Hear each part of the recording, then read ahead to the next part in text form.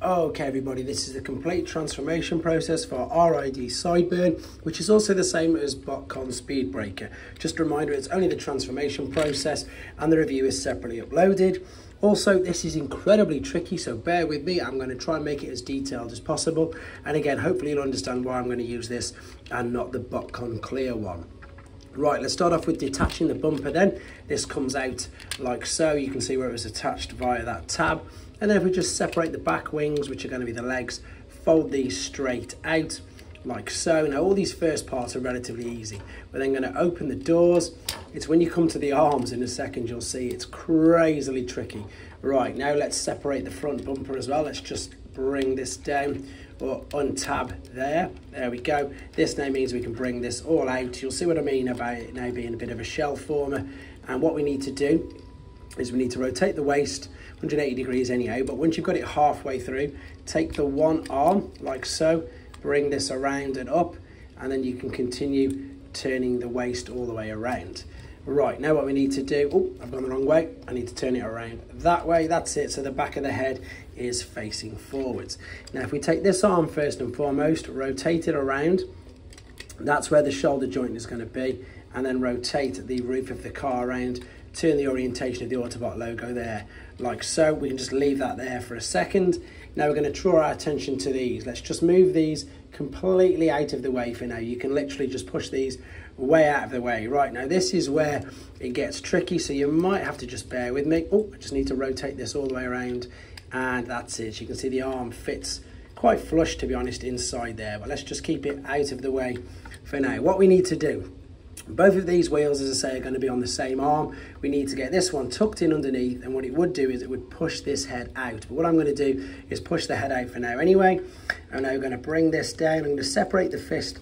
Sorry, there's a tab. That white tab was tucked in there, and then you separate the fist at the wrist there, and we've got the arm. Right, now, as I say, this is where you're going to have to really bear with me. What we're looking at doing is, let's just turn this out of the way for now. So what we need to do is bring the arm up. This also rotates as well. So let's turn this around here, turn this around to the side. And I'm trying to get this into position so I can then take this whole part and this will then rotate itself. So what I need to do is lift this up like that. You can see I spun by accident out the tyre rather. Right, let's see if I can get this to spin now. So spin this around on its own axis. Perfect, to make sure this doesn't catch. And again, this will, that's it. So now, I know it looks really difficult, that's what we needed. We needed this part underneath. So now I can fold this underneath. Again, rotate the bumper out of the way, bring this down, and then this will sit right underneath there. And as you can see, it will push the head out to make sure that you've got the clearance at the back. If it is getting caught in there, I did say it was quite tricky. Hopefully, as I say, you've managed to keep up with that, because it's awful. Let's bring that through. Oh, it's catching on this shoulder bit now. So let's lift this up again, bring this shoulder all the way up, fold it into position like so, and then the same here. And now, as I say, because it's a shell former, it's a case of putting it all back. So there's the orientation of the fist, turn it round. Well, not back as in to the position as a car, but so it can display all right. Bring that, as I say, over the top of the shoulder, and let's just tidy up the back of these.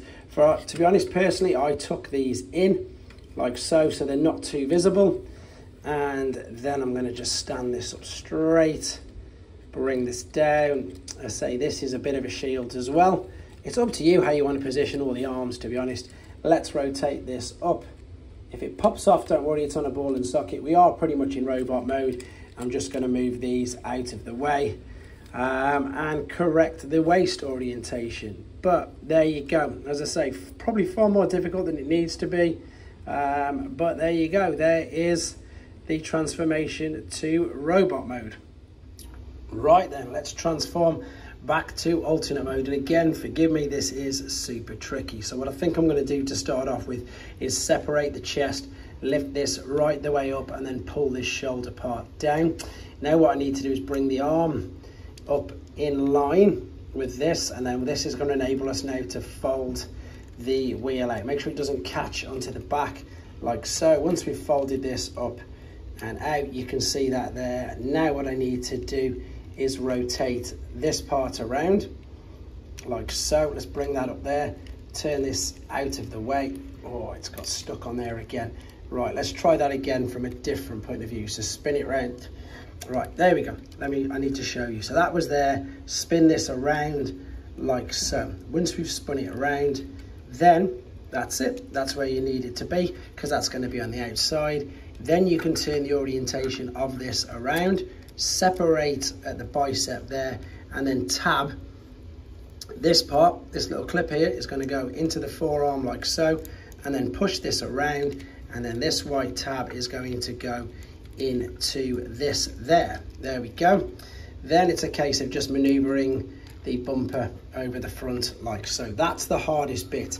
What you need to do now though is tuck the head down out of the way. It will be visible head syndrome, unfortunately, but then tilt this up. Let's move all the front car kibble right out of the way. Open the doors if you need to.